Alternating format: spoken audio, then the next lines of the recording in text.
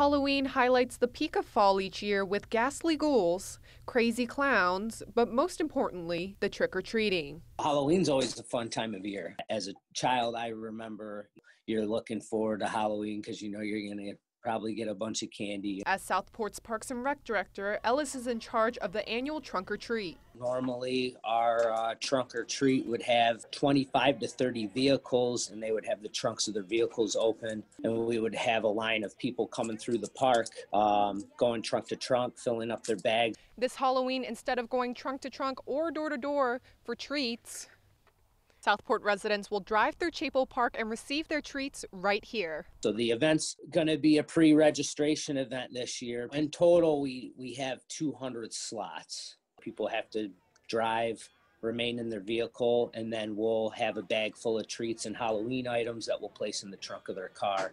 To register, you must be a Southport resident, but it will be available to the public on October 19th if spots aren't filled. And although Halloween won't be the same this year, Ellis is staying positive. It's a time for us where maybe it won't be as hectic as life normally is with, you know, everyday life where people have school and sports and jobs, but maybe it'll be a time where we can actually focus on our family a little bit more and do things that maybe we wouldn't normally do or have time to do. For 18 News, I'm Elise Kim.